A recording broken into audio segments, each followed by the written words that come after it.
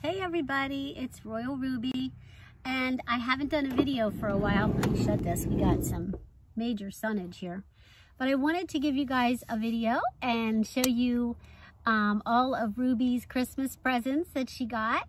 And she got a whole bunch of them because everybody knew I was taking my trip to Arizona. And so everybody blessed me with so many beautiful gifts for Ruby. And I just wanted to unveil them to you today and let you see the changes, transformations that have taken place inside my van as a result of Christmas, because I really got blessed at Christmas. So anyway, guys, I just want to do a quick video just to unveil some of them. Some of them I did discuss in a previous video because I knew I was getting the gifts, and I did get the gift before Christmas, and I kind of showed you some of them already, but I actually have some more that I got since then that I want to also share with you. So we're going to start out the video with a few things that I am really excited about. All right, drum roll. Happy, I'm so happy because I got for Ruby a microwave. Do you believe it? A microwave. And yes, it does work in my van, and yes, the power is there to power my microwave. So what I have is a 1,000-watt Jackery, which is basically it's a power generator that you put inside your vehicle. It's perfectly portable. If you watch my videos, you've seen my different ones. I have a 240 and I have a 1,000. The 1,000 will power anything that's putting out wattage below 1,000 because it's a 1,000-watt Jackery. So my microwave, the one that I ordered, is a 700-watt microwave. That's what they had advertised. However, when I plugged it in, it's pulling more than 700. It's pulling like 980 watts. So yes, it does pull down my Jackery a little bit, but the beauty is I don't care because now I have a beautiful solar panel that's getting installed on top of my van, and I have my cord already here. I was going to show you guys all that as well. That will be powering my Jackery. And while I drive, of course, I can plug into my car when I'm driving. But when I'm stationary and boondocking in the desert, I won't have to worry about how much I use on my Jackery because I'll have that solar panel up there, 160-watt solar panel, pulling in all the power. The only time it would become a problem is if we have cloudy or not a lot of sun. And even then, I still pull in wattage off of it, just not as nearly as much, but I still would have the wattage to power my microwave, my coffee pot in the morning. So yeah, so let's get started, guys. First up is the microwave. Here we go. Okay, guys, here's the microwave that I got. Now, if you can see it, I have it positioned under my bed so that I can get to it easily. And as you can see, it just opens up like that. And it's not a big microwave. I don't even know how big it is inside, but it's big enough for me.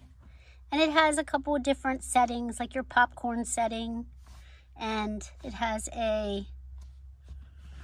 let's see what all we have under here.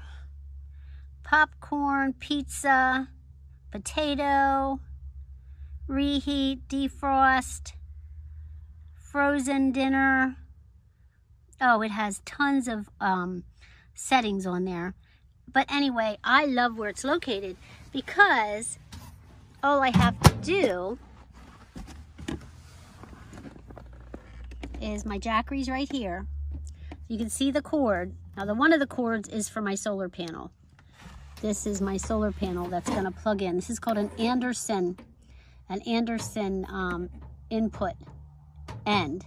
So I ordered a 10-foot cord to plug in from the top of my roof, where my solar panel will be, into the input, which is right here, for my solar panel. So this is the cord for the microwave.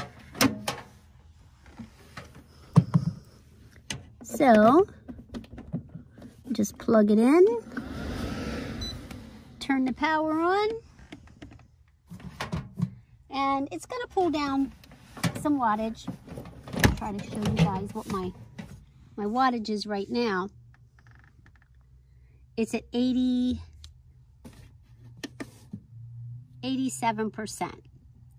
So I'm going to you know, just plugging it in is pulling wattage. You can see it's 3 watts, 6 watts. So it's plugged in there on the AC right there. So, you know, I mean, it's just nice to have a microwave because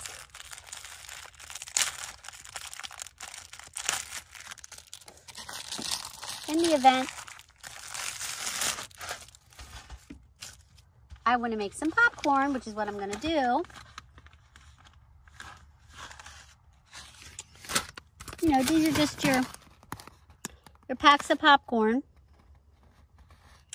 And it tells you here how long to put it in for. 130 to 230. And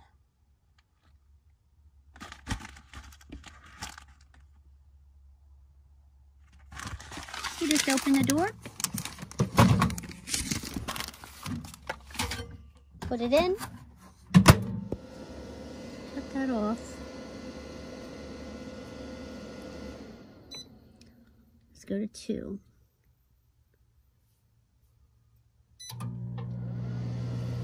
Now let's see what we got going on here.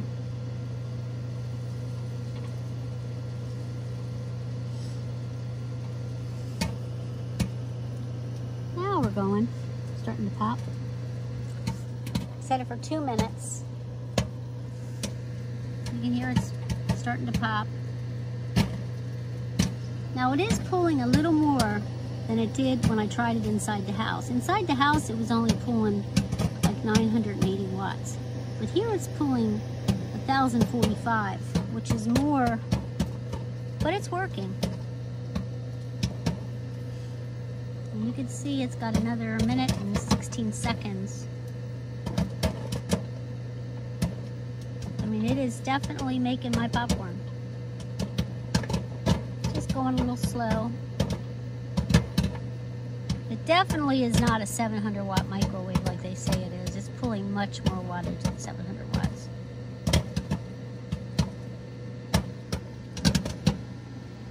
Hey, it's working.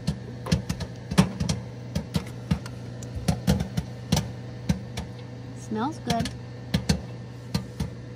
The main thing is to leave your vents open on the sides on the microwave. You can see this steam coming out of the side of the microwave. You always want to have ventilation on the sides. So you want to put it somewhere where you won't have, you know, you'll have air on the top. And I have it under my bed, so I have plenty of room under my bed. Because I have, you know, a couple inches above there that I could still have for ventilation. And it's popping.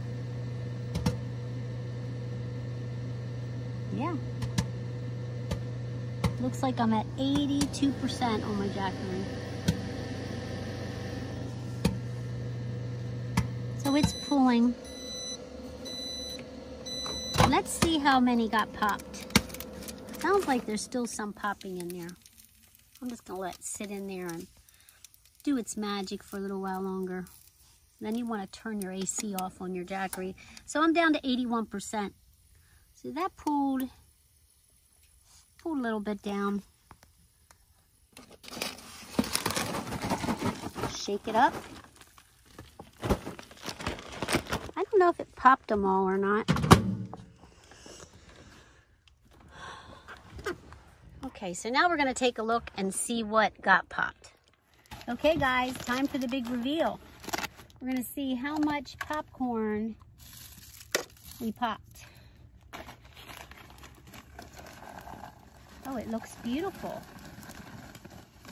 There's a couple kernels in there, but not too many. Yeah. I'm looking in the bag. I mean, there's maybe 10 that didn't get popped, which isn't bad. Yeah, look at that beautiful bowl of popcorn. My Jackery is down to 81%. So I started out at 86%.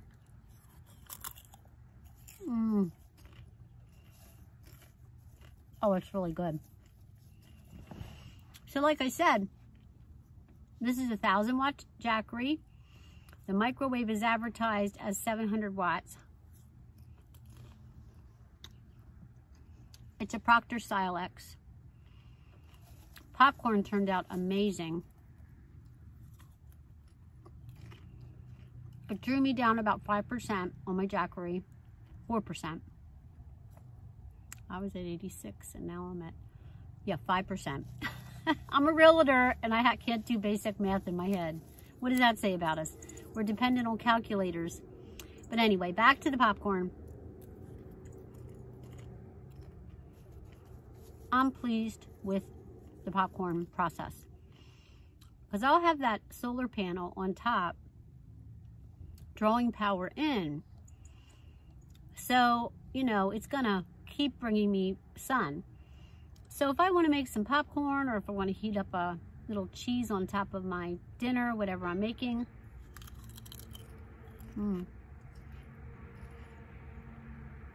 Water for tea, hot cocoa. You know, basic stuff like that. It's not like I'm going to be making full meals in it or anything.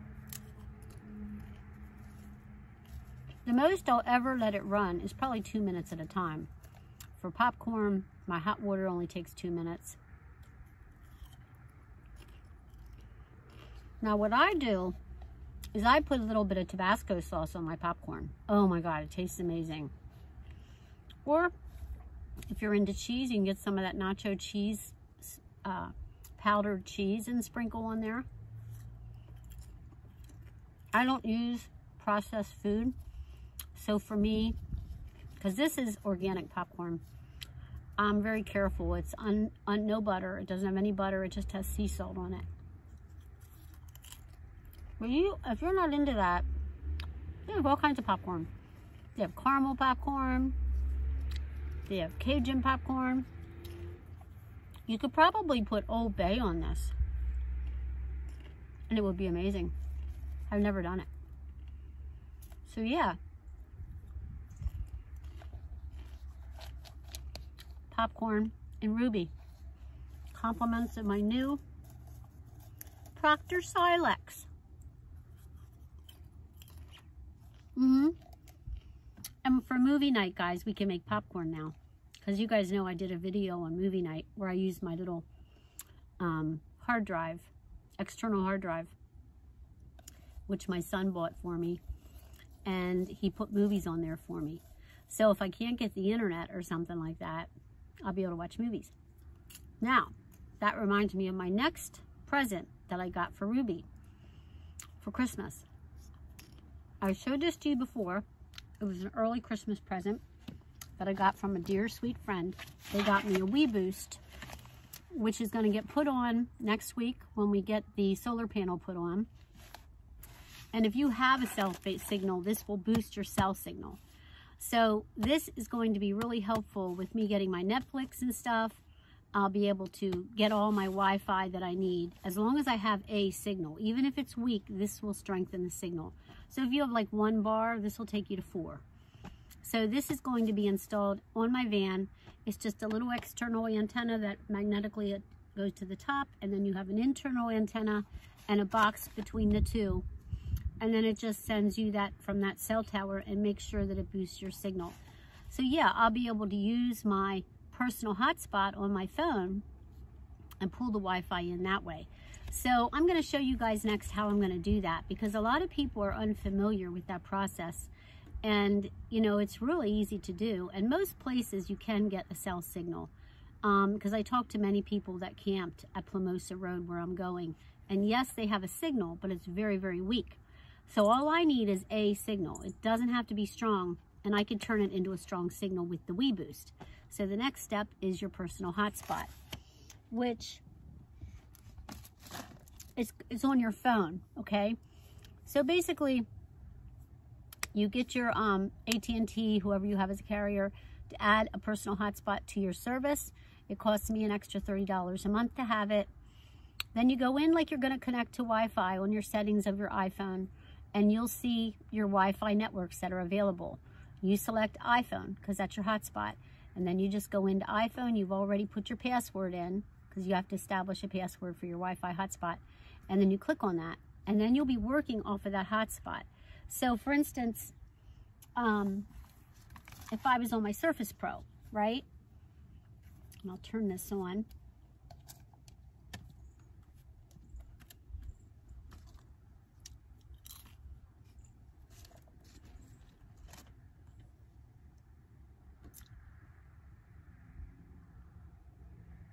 don't know why it's doing this. Why is it saying, let's set up your...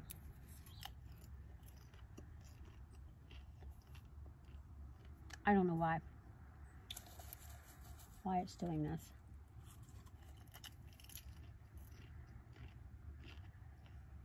I mean, my computer was already set up, so why is it asking me? Okay, so here's my Surface Pro, okay?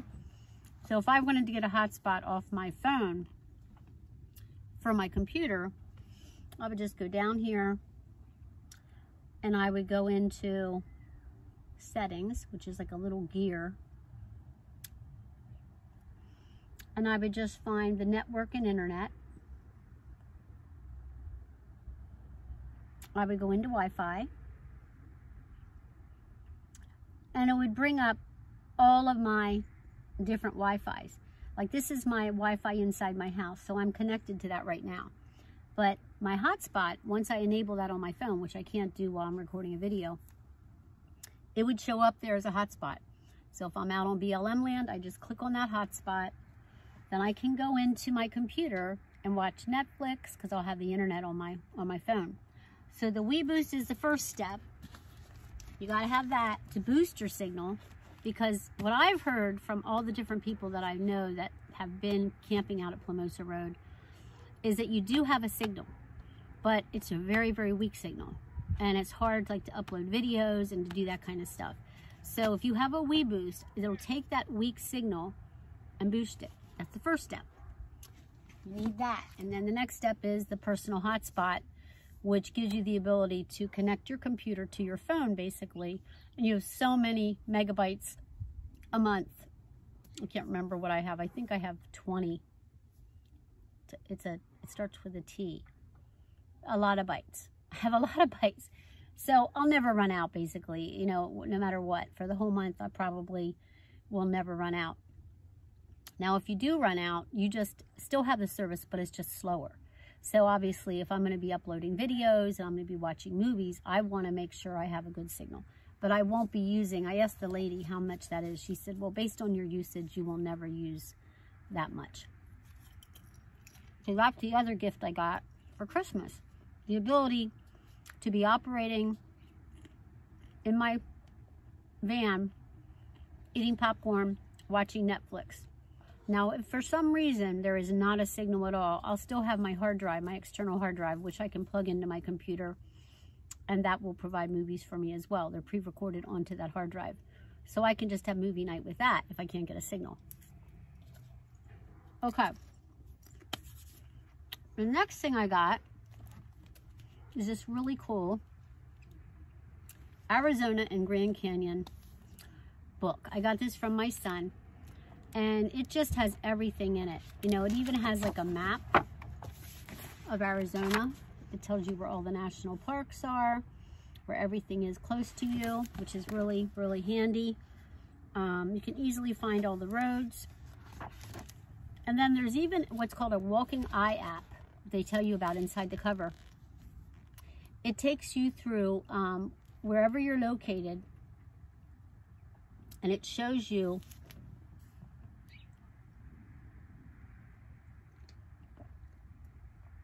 it says here, when you get this book, you can download the corresponding ebook and destination content for free. Just see below. You get destinations, A to Z. So if you're in a certain area, it'll bring up, like say I'm at Quartzsite. If I go into destinations, it'll bring up all the closest fun stuff to do closest to Quartzsite. It'll come up on your phone. That comes with this book. It's a free service. So that's kind of cool. And then inside, of course, I have the best Arizona attractions are in here. So based on where I'm going to be going, I can look to see how close they're going to be to where I'm at. I do plan on going to Lake Havasu, which I heard is beautiful. That's about 70 miles north of where I'm going to be. So it's going to be well worth the drive up there. And I may consider, when I come back, going to the Grand Canyon. Depends on the weather, it depends on a lot of things. But if the weather's good on my drive back to Delaware, I am going to the Grand Canyon. So this also has a whole chapter on the Grand Canyon. It tells you a little bit of history about the different Indians that, you know, originally occupied Arizona. There's a lot of Indians. There's the Hopi tribe, the Tohono and Acamel tribe, the Desert People, the Western Apache, the Navajo. They were the first Arizonians. It's just a really in-depth book, and it has a lot to offer. Now, I'm not going to get to see all this, obviously, because I'm going to be restricted to the southern areas because I don't want to be north, because that's where it's colder, because I'm going in January. But this book is going to be amazing. So I got this for my son for Christmas for Ruby. I consider it a Ruby gift. And then I got this. Now, this is in my car and underneath my hood, and I'm going to show it to you guys. Another video, I'm going to go out and show you under my hood where I have it attached. But this was another gift I got, and this is called Rit-A-Rat, okay? I think it was $59 with shipping, because they charge you shipping. Even though I'm Amazon Prime, they still charged me shipping for the Rit-A-Rat, because I guess the vendor is shipping directly from their location. But this is supposed to guarantee that you will not get any pack rats under your van to eat your wires while you're boondocking. It says here, pack rats can cost you thousands of dollars in damage by chewing through wiring and other equipment in your engine compartment. Known also as wood or trade rats, they are found throughout the Americas with the heaviest concentrations in the southwestern United States. Engine compartments are a favorite place for them to engage in their nocturnal activities, even vehicles that are driven daily. At nighttime, they chew through the wiring, shielding, and other items to sharpen their teeth, and they have a profound talent for nibbling in remote areas where it takes many hours for your mechanic to find and fix the problem. The result is shorted or broken wires, blown fuses, inoperable equipment, and even the risk of engine compartment fires. The Rit-A-Rat protects your vehicle by discouraging pack rats from building nests and causing damage to the wiring and other edible items in your engine compartment. It works on the principle that rodents are nocturnal and most active at night. This unit interferes with the ordinary behavior through supplying precisely timed light bursts. These interfering lights cause rats to seek other shelter for nesting. Imagine someone coming into your bedroom and turning the light switch on and off every few seconds. Installation is easy and can be accomplished without drilling or using any special tools. Now, the one that I got is a battery operated, it's the R4.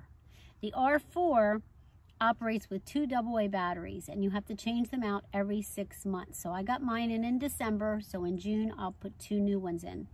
It attaches to your engine compartment by a really heavy duty magnet that is attached to the device.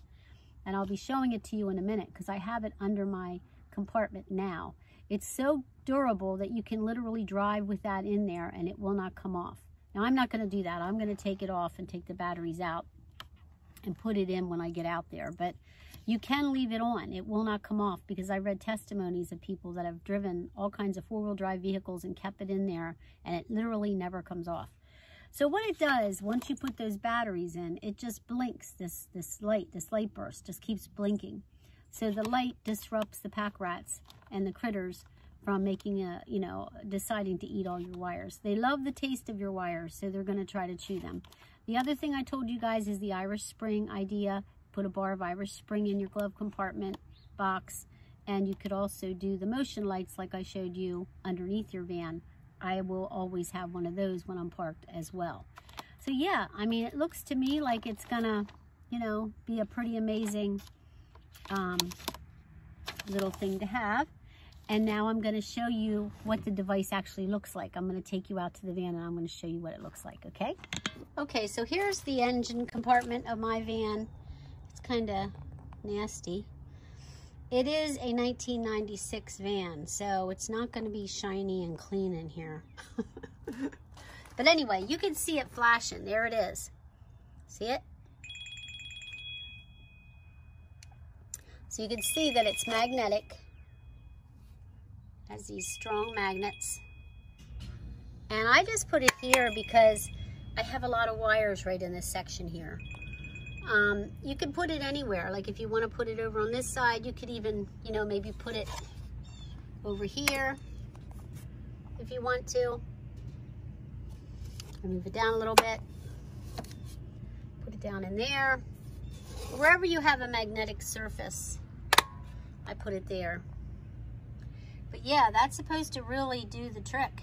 And that little light just comes on and off and on and off. Sounds like something really simple, but I'll tell you what, it's gonna keep the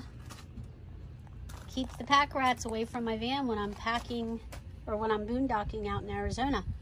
So yeah, that's another gift that Ruby got for Christmas. I also got this really cool, it's called a Go Donut. And as you can see, you can just sit your phone in there and you can turn it this way. It just has these ridges in there and it's made of like plastic. You can sit it on any surface, right there, and just stick your phone in it. If you want to watch movies, I can put my Surface Pro in it. So you can see I have it sitting here and I have my Surface Pro leaning on it. And now if I would just put this up, I could watch movies. I have it leaning forward and it just gives it a nice angle. You can also stand it up the other way. So yeah, I got that. It's called a Go Donut. I love it. Now the other idea I have with the microwave is that if I want to make, you know, like a cup of tea, which I love a cup of tea, you know, all I have to do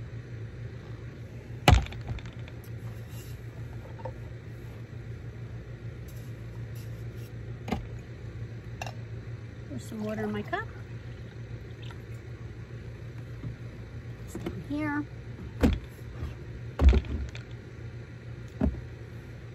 And now I open my microwave, sit my cup inside, turn it on, and push 2. And now it's heating up my water for my tea. How cool is that? So, I do have this little, it's like a cup warmer thing. It's out in the back of my van that I can sit down in my cup to heat up my water that way. But it's electric also. It also plugs into the Jackery. So either way, you know, it's plugged into the Jackery. So this way I'm just putting it in the microwave. Microwave is right inside underneath my bed. Easy to get to. And if I want to, I could always put it out at the back of the van if I'm cooking or whatever, because it's easy to move because it's not a heavy microwave. I think it was like $44 for the microwave. So yeah, now I'm heating up my, see, now my Jackery's at 80%. It was at 81 after I did the popcorn. I started out at 86. Now I'm heating up a cup of water for tea. And this is the end of my cord. Remember I told you I had to buy a special cord to plug into my panel. And I got originally a 6-foot cord, which is this one. I'm trying to show you all my cords. Because I had to do a lot of research to figure this out because there was no YouTube videos to show me. These are called MC4 connectors. There's a male and a female. The solar panel that I purchased from Rich Solar comes with these kind of MC4 connectors. So, sounds like my tea's done. Hold on, let me get it. Let's get my little tea bag. My chai dandelion tea, which you guys know I love. I'm gonna just put that in there. Let it steep. So, oh my God, I love chai dandelion tea. So now I'm down to 78%. Okay, so I was at 86%. I used the microwave for a bag of popcorn. It went from 86 to 81. I used 5%. And now I just went from 81 to 78, heating up my water. This is 78, 79, 81. So that's 4%. So basically I went down 9% doing those two things. Now keep in mind, I'm gonna have my solar panel on the top. So it's gonna be powering all the time into that Jackery. So as I'm using power, I'm putting power back in. which is the beauty of having the solar panel on top of the car. Because I do have the two 100-watt Jackery portable solar panels that I also will have with me. However, these, you have to take them out and put them in the sun. And, you know, you got to sit them out there. So if you want to leave and go do something, go for a run or whatever, you know, they're kind of out there at your campsite. So this is much easier.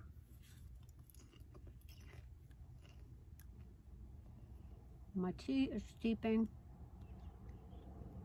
I'm really excited about these Christmas presents. Salute. I hope you enjoyed the video. Sorry I chewed popcorn the whole time. But I was so thrilled with the idea that I could have popcorn in the van.